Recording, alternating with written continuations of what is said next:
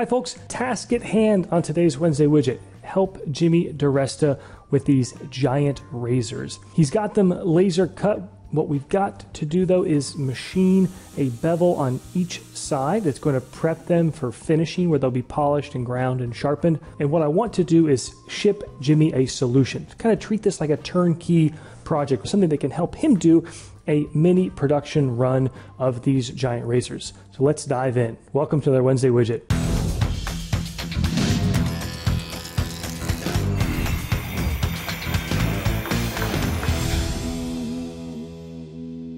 So here's what we came up with. Now there are a lot of ways to skin the cat here, and at the end of this video I'll talk about a few other solutions. But what we've got is a 3D printed fixture where the angle holds the part at the correct orientation relative to the spindle to machine our bevel into it. The fixture has two holes on the underside that will host dowel pins that allow it to drop into the fixture plate on Jimmy's Tormach 440, which give it its locating accuracy.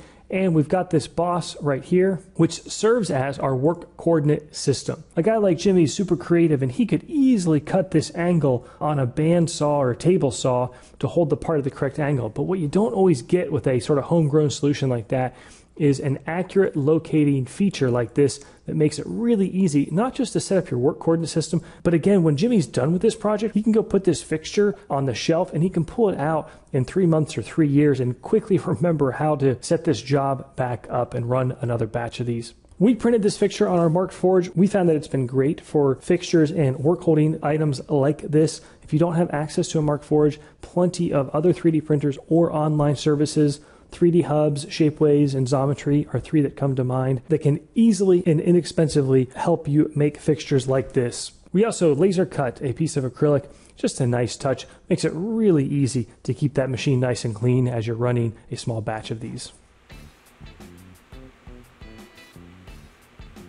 Two strap clamps will serve as the work holding device that'll actually clamp down on the blade. We're just resting them in place now to get an idea of which holes we want to use. And what we're going to do is use a couple of nuts to secure these studs in place, and just a little bit of tension with a wrench will turn that stud into a captive stud. That way we can loosen and tighten the strap clamps without having to get a second wrench out to hold two things at once.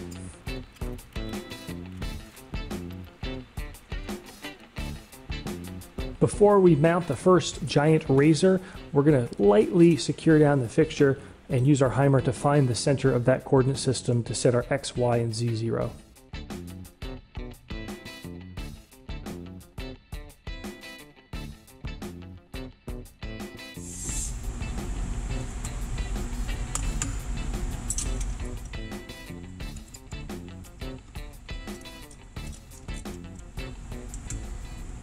A quick sweep just to confirm within a few thousandths as we walk across that face. Plenty good. Again, this was really just a sanity check. Starting with a 2D adaptive, we are using a 1/4 inch Stub 5 Flute end mill from Lakeshore. I really like this tool. The fact that it's a stubby tool keeps it rigid. 5 flutes means we can go a little bit faster on our feed rate, yet maintain the same chip load per tooth. It's got a 15 thou corner radius, which helps with our surface finish and tool life, and the price is right at under 18 bucks for a solid carbide end mill. Running at just under 4,600 RPMs, or about 300 surface feet per minute, and 2/1000 of an inch feed per tooth, or about 45 inches per minute, with a 0.03 inch optimal load. We left 5/1000 of an inch axial stock, and we'll come clean that up with a facing op to help give us a little bit better surface finish. The runtime on these two alone is just over 4 minutes. That is a huge improvement compared to what Jimmy was running these at before, so that's a win. That being said, I know we could run this faster and harder, and he may well want to. A couple things that we could do. We could increase the feed per tooth to probably 3/1000 of an inch feed per tooth, and we could increase that step over to 0.25 times 0.2%.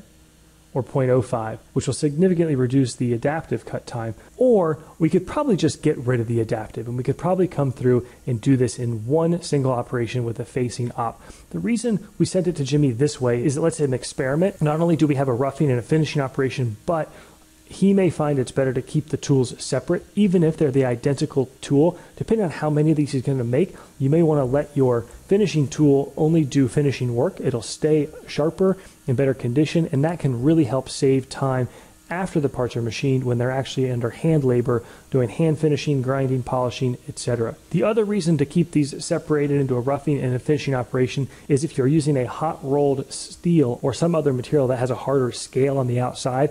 It's really helpful to have one tool handle the roughing, get through that scale, and then again another tool just to do the finishing. The other way we could have handled this whole project would have been to use the side of an end mill instead of the face. In other words, instead of having the part held flat on the table like this, we could have rotated it up on its side, like so, and come down with the side of an end mill.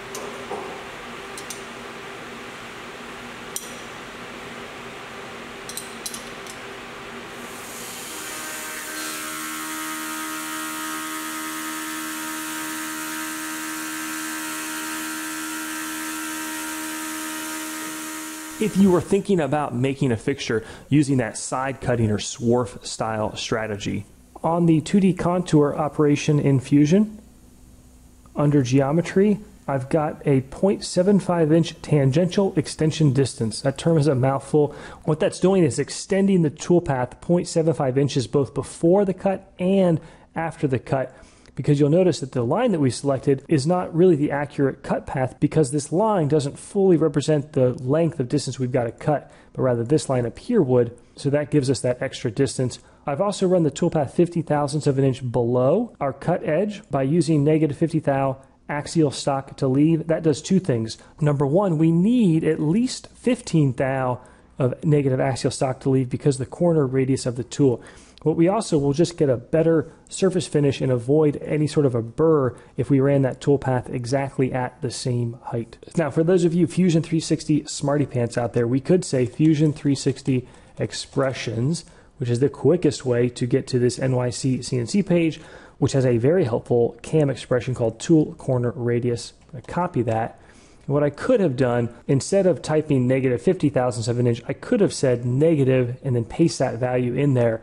And doing that would lower the Z height or the axial offset of the tool to negate out the corner radius. Again, I typed in negative 50 thou, but I like typing negative 50 thou to go a little bit deeper. And frankly, sometimes expressions are helpful, sometimes they're overkill. I will give the Fusion team a lot of credit because they did change the interface. It used to be difficult to remember and type these now. Type in tool underscore corner.